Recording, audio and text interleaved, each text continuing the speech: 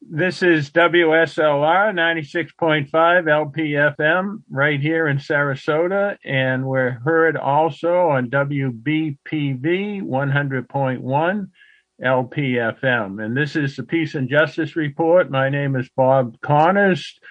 Tom Walker's here, and John Dickman is on the control board. And the opinions you hear today are strictly our own and the guest, and do not necessarily reflect the viewpoint of the management team, the board of directors, or any of the volunteers affiliated with the radio station. So with that being said, I'm going to bring Tom Walker on board, the main man with the Peace and Justice Report. Well, we have a lot of fun. We're live every Wednesday, 9 o'clock from 9 to 10. I hope you'll join us often. Our first guest today, not in the studio, but on Zoom, talking to us is Christine Johnson. She's the president of the Conservation Foundation of the Gulf Coast. She's a fifth-generation Floridian after earning a BS in Business Administration from College of Charleston and an MBA from University of Florida. She worked in management and consulting with the Fortune 500 companies, but she has worked in our region's nonprofit sector since 2004. First with Girl Scouts of the Gulf Coast of Florida, and then with the Ringling College of Art and Design. In October of 2011, she was named president of Conservation Foundation of the Gulf Coast. She and her husband, Bill, and their college-age children, Grace and Tommy, enjoy hiking, camping, backpacking, and being anywhere there's water to swim, fish, sail, or scuba. So welcome, Christine. Thank you very much. It's an honor to be here, as well as a pleasure. Thank you so much. Tell us all about the conservation of the Gulf Coast. How did it get started? What's it all about? So we are a not-for-profit land trust. Quite simply, our mission is to save land. We have a vision.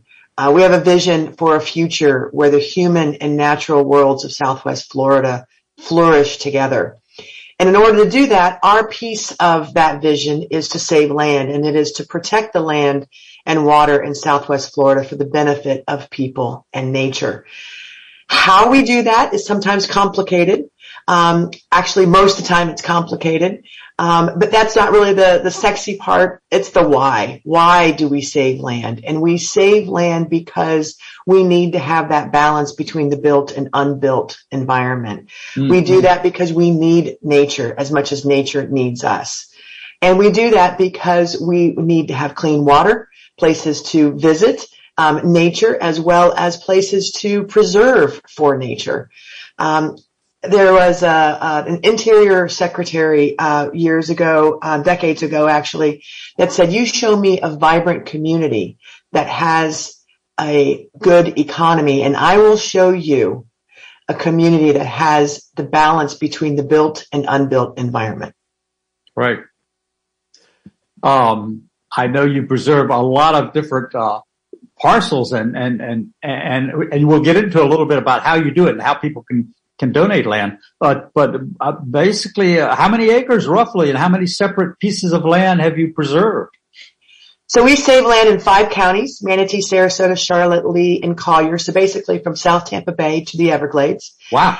And since 2003, when we incorporated, we have saved 51 properties for a total of 18,877 acres. That's almost 30 square miles. Wow. And are these all usable by the public, or some of them still private? Some are still private. So a lot of your listeners will know Bobby Jones. We just recently conserved Bobby Jones in January with the city. The celery fields in Sarasota County. Yes. We conserve that, of course, partnering with Sarasota Audubon Society to rewild those parcels. Those are probably most, that and Robinson Preserve, 150 acre addition to Robinson Preserve back in 2012 that we conserved. Those are probably the most famous and largest of our public places. But we also, and we have more, like our headquarters in Osprey Bay Preserve. Oh yeah, I want to talk about that in a little while. That's a beautiful place. But there are still properties too that you can save. We do save that are private. So for instance, Triangle Ranch, out at the border between Manatee and Sarasota County in Mayaca, 1,100 acre ranch. We protected with the South Florida Water Management District It's a private ranch, still has cattle on it. However, we've saved it with what's called a conservation easement, which is an agreement that runs with the land on the deed forever. Most listeners are familiar with a deed restriction. Deed restrictions can be changed. Conservation easements cannot. They are perpetual. They are in perpetuity. We hold them. We negotiate for them with other agencies like the water districts or counties or state or federal government. And what that does is allow the landowner to continue to use the land how they are currently, like running cattle on it. But it usually, almost always, extinguishes the development rights. Right, the houses and so forth, shopping centers. Yeah. I know, for instance, your goal, I think by 2024, you want to have 11,000 new acres. Is that correct? That's correct. And we're on our way. We've protected almost 7,000 of those 11,000 goal. Wow. The biggest one was Orange Hammock Ranch down in Northport, 5,777 acres. But we are chipping away at that goal of 11,000. Like I said, we're almost to 7. How do you find them? People come to you or you go to people? We go both. Yes. The answer is yes. We are contacted almost daily by landowners. We also pour over maps. We love maps. If you go to our website, conservationfoundation.com, you'll see lots of maps. And one of our visions is to connect up conserved places from northeast Manatee County, called Duet Preserve. It's about 20,000 acres, all the way to the Myakka Island of conserved land, all the way through that to Babcock Webb, which is in Charlotte, and then on to the Everglades. And picture a corridor of protected land, both public and private, for people and animals and plants to be able to migrate, enjoy, hike, traverse, as well as move as we encounter climate change. Also, we'll have some flooding, of course, with climate change in the rivers. So that's a great vision, which we will need to use all of the tools in the toolbox. Sure. You got to have those connecting corridors for the wildlife. You have a naturalist on staff to help with that advice and finding those corridors? Indeed. We have actually 15 employees, one of which is a director of land protection, Debbie Osborne. She heads up our projects to save land. We have a biologist. His title is stewardship manager. So he not only helps Debbie identify land that is rare, has maybe endangered species, plants or animals on it, but also manage the properties that we own. We own land in fee, meaning we own all the rights, and we also own conservation easements that we are required to steward every year in perpetuity, forever. And some of the ones you own are open to the public, I'm sure. Correct. And you're a land trust, right? Is that what the correct term is? That is the correct term. Yeah, there are 1,500 of those across the country. Yours is preserving more than 9 million acres of farmland. So you guys are a key resource for preserving a natural world. It's great you're doing what you're doing. And you've already said an owner can keep the land. So you say people come to you, or you go to people, or both? Both. We just completed and are starting to have conversations with landowners. We completed this project where we identified all of the land that could connect up those big pieces of conserved land that I was just talking about. Yeah. We identified those lands. We identified the landowners, multiple landowners usually per parcel. We've sent out letters. We made phone calls. We're now having meetings. And that's how we go about making these big corridors happen. But then people call us. We had a piece of property in Manatee County on the Braden River, which is the drinking water supply for the city of Braden. And the landowner had property, a few acres, maybe about 40 acres on Braden River, and said, we want to protect this land. And so we got to work, and we've saved 15 of those, and we're working on the remainder with that landowner. We can be very creative. And there is some advantage. I know a landowner in theory could sell his land to development or shopping center or whatever. But there's also a tax benefit for the way you handle when they donate it to the trust. It's actually the best tax donation in the tax code. Say that again. It is the best tax deduction in the tax code. Wow. So how it works, if a landowner wants to conserve their land and they want to donate a conservation easement, so you have a bundle of rights as a landowner, and you want to keep your land, however, you don't want your legacy to be this land is protected forever, but you get to keep it. Right. So you're going to donate some of those rights to an organization like us. Right. How we value that donation is we get an appraisal, like you would if you were to sell it outright, and that's the full value. Then we negotiate what you're going to give up, and we give that to the appraiser, and the appraiser says, well, if you give up those rights, this is what the property is going to be worth at the end. The difference, of course, is the donation. Gotcha. And you take that off your income tax in some way. In some way, it's the best way. And that is whatever that donation amount is, you get to take that off of your adjusted gross income before taxes, 50% of your adjusted gross income for 16 years until that donation is absorbed. Wow. Okay. That's a pretty good deal. If you want people, who have that kind of land usually love their land, and what a great option for landowners. And it really works well with working landowners like ranches and farms. Yeah. Because usually, being a Floridian, I knew this term growing up, land rich and cash poor. Yes. And they should be compensated, right, for giving up something for the community good. It is a community good whether you get to get on it or not when someone wants to protect their land for view or for water or for habitat or for producing our food. So, and you're probably in negotiation with a lot of landowners at any one time, right? Correct. We have about a dozen on the boil at any given time. Wow. Well, you mentioned your headquarters, the Bay Preserve at Osprey. I've been there. It's a beautiful place. When we entertained some artists from our sister city in China, I was head of a Chinese painting society, and we had them down there in their beautiful outdoor grounds to paint some of our natural scenes. But the Bay Preserve, that's your big land and building there, sort of a mansion. It's open to the public, right? It is a private park open to the public 7 days a week, sun up to sundown, for free. If you want to see a beautiful place, a beautiful sunset, etc., just go down to Osprey and to the Bay Preserve. It's on the Google Maps. Beautiful place. And people can take kayaks out of there? Absolutely. People launch kayaks and paddle boards. We have 2 docks. Most people know it as either south adjacent to historic Spanish Point or as where the Sarasota crew scullers row out of, the crew.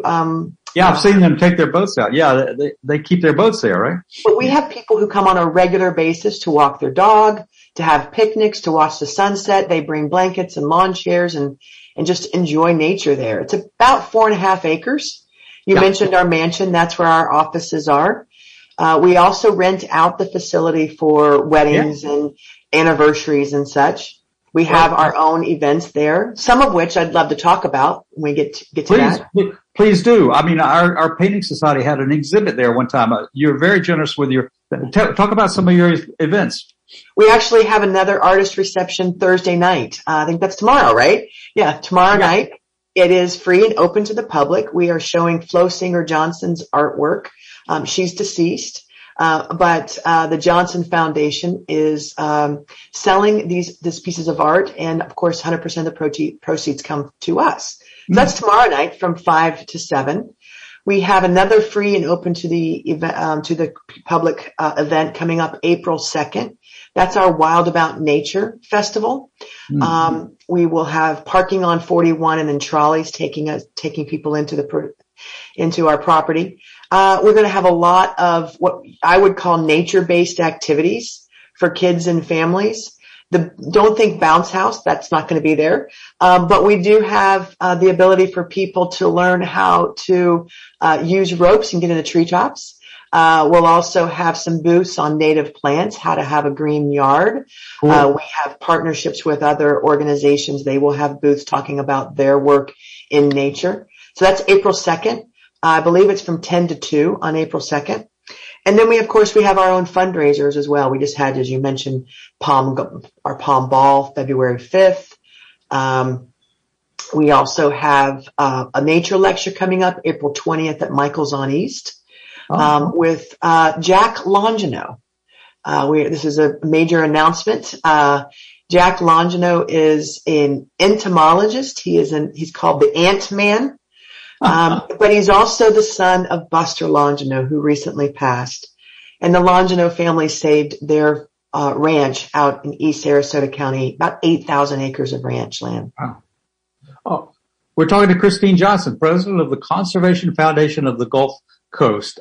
You have some programs for youth as well. Talk about your two programs for youth, Nature Explorers and Youth in Nature. Right. Our Youth in Nature program is a partnership that's growing with 16 organizations right now that serve at-risk youth. Wow. Think Boys and Girls Club or Girls Inc. or Visible Men's Academy or Laurel Nokomis. Sure. We provide programming to those organizations' kids because they don't get outside very often. These are kids that maybe live within half a mile of the Intercoastal and they've never set foot in the Intercoastal.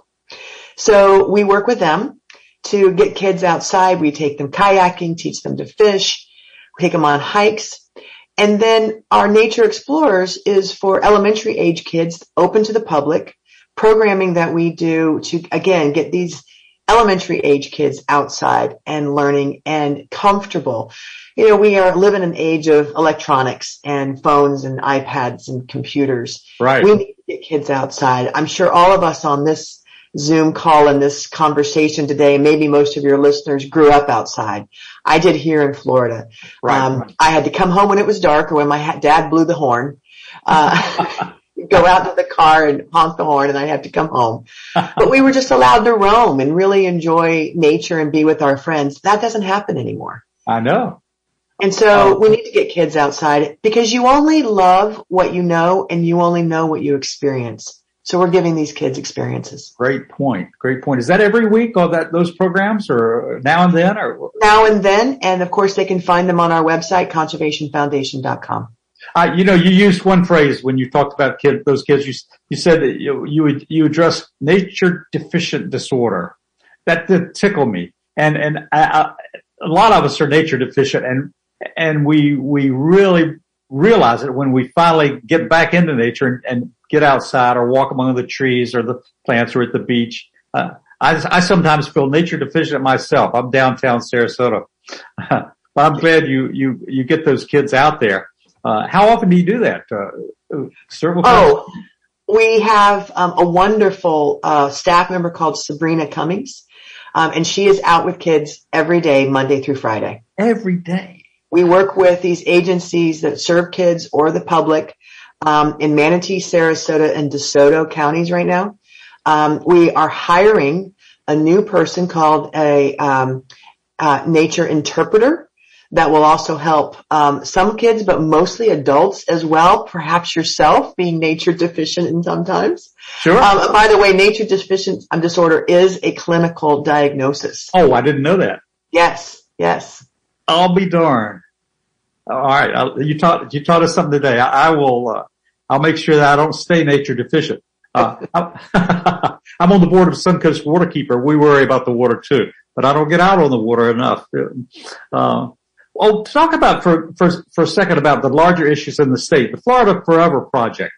The way I understand it has been underfunded. They have preserved 869,000 acres, worth $3 billion, but is it true the legislature keeps kind of shortchanging that fund? Do you know anything about that? I do know a lot about it, and it is true.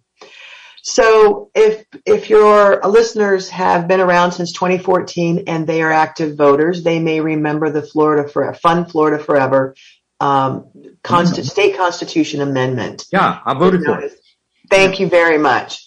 And what you voted for was for a percentage of document stamps, which every time a real estate transaction happens, we have to pay doc stamps. Mm-hmm. A portion of those to go into the Florida Acquisition Trust Fund, the Florida Land Acquisition Trust Fund, which is Florida Forever. And what they've been doing is the money flows from those doc stamps into the Florida Land Acquisition Trust Fund, and then it flows right back out into the general fund to pay for salaries, trucks, computers in the DEP budget. That is not. It is called the Land Acquisition Trust Fund. Right.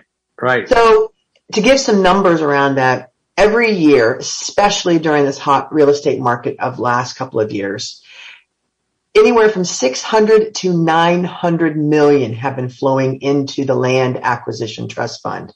Mm-hmm. And our legislature and governors signing the budget have only been allocating 100 million. 100 out of 900 max. Jeez. Exactly. Wow. So that whole program started back in the 1960s. And then it was evolved into what was called the Carl program. And then it evolved into Preservation 2000. And then they renamed it Florida Forever. But the whole program has been the same. And it's an elegant solution to that balance that I talked about at the beginning of the program between the built and unbuilt, right? Mm-hmm. So as you have a hot real estate market, more money flows into it so that you can stay up and keep that balance. When you have a bust real estate market, less money flows in. Right. It's absolutely elegant. But what they've done is they've said, no, we only need to do 100 billion instead of what's actually being. And we have more than 2 billion languishing on the Florida Forever land acquisition list. You mean that has been dedicated but not spent? Is that what we're saying? That not dedicated. Oh. It is landowners saying, I want to conserve my property. I want you to buy a conservation easement, or I want you to buy my land. Yeah. And the state saying, we don't have enough money to do that because they're taking that 900 million or 600 million or 700, whatever it is, and using it to balance the general fund budget. Does that make sense? Yeah. It makes too much sense because it's typical of what the Florida legislature has been doing with amendments that have been passed over the last 6 years, whether it's voting rights for ex-felons or affordable housing. Yeah. The lottery, they did the same thing with the lottery. You are absolutely right. With those landowners, could they turn to you as an alternative, a second choice? And they do. Yes. They do. And they do. The issue is, if you are a landowner and you want to be paid for that conservation easement, we have to find the funding for it. Gotcha. If you want to do a donation, we can do it like that. Yeah. Okay. So the money is there in the state to pay for those easements. Yeah. Wow. Oh, I wanted to say that maybe you mentioned it. I can't remember. On March 16th at 11:30, you have a lunch and learn. Tell us more about that. Oh, right. Thank you for reminding me about that. Lunch and learns are a way for people to find out about us, learn about what we do, our programs, not only, of course, land acquisition, but of course, as you mentioned, our education programs. This will be the first time we're bringing it back in person. In the past, has been done over Zoom. Sure. We provide lunch, a light lunch. You come in. It's an hour to an hour and a half if you want to stay for all the questions that people have afterwards. We give a presentation on who we are, what we do, how we do it, how to get involved. And it's just a way for people to learn more about their community and in specific our mission and our vision and how to get involved. What happens when the Conservation Foundation disappears, or are you intending to exist for as long as you can see into the future? In other words, we need you to stay in this position and getting this land protected. You're forever, right? In theory. We are forever in theory. And how we ensure that is we're an accredited land trust. There's only 6 in the state, and we're the only one south of Tampa Bay. Wow.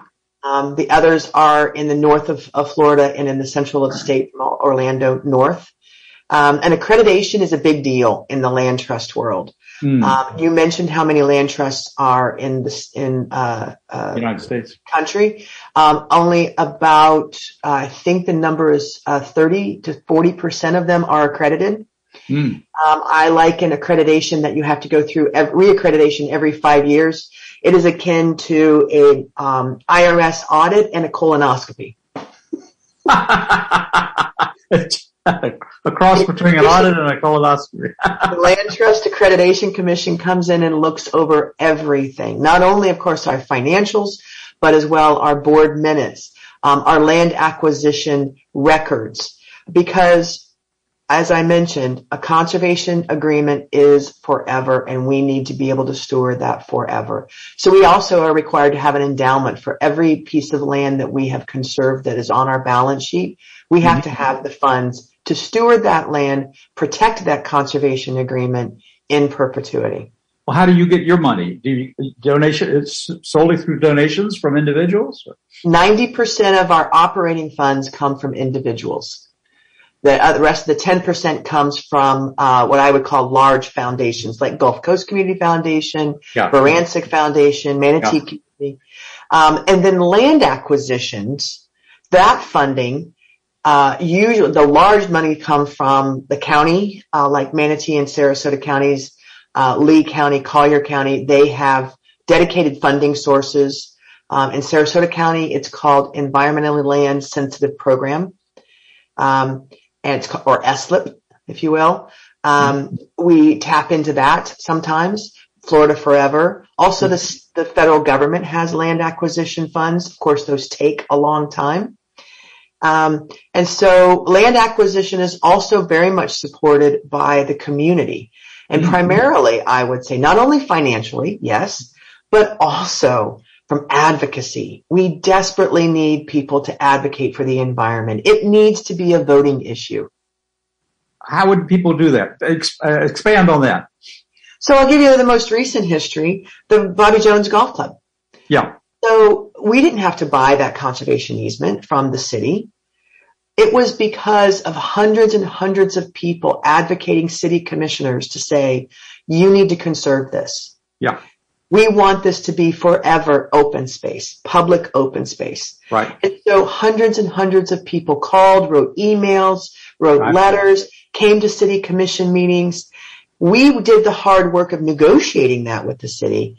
But without that public upswell, without that public Conserve Bobby Jones Now group, I don't think we would have been successful. What's the next thing you'd like us to advocate for? That's a great question. Thank you. If you have listeners listening right now in Manatee County, I desperately need people in Manatee County to call their county commissioners and tell them to get going on their ballot measure that they passed in 2020 for a dedicated land conservation fund. Manatee County, just like Sarasota County, voted to tax themselves to conserve land.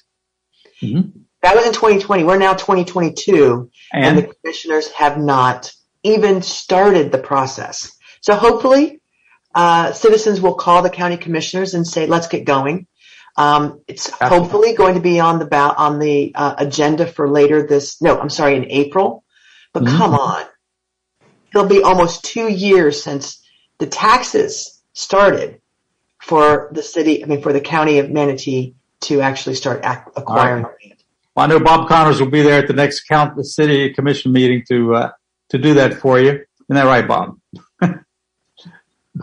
I'm just joking, of course, but thank you for that. Chris, we've been listening to Christine Johnson. Christine's the president of the Conservation Foundation of the Gulf Coast. And her website is conservationfoundation.org. And .com.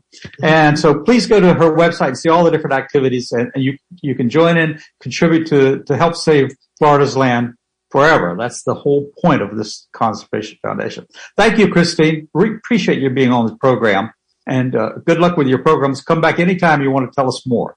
Thank you so much. It's been a pleasure and an honor. Really appreciate it. Thank you. Bye-bye.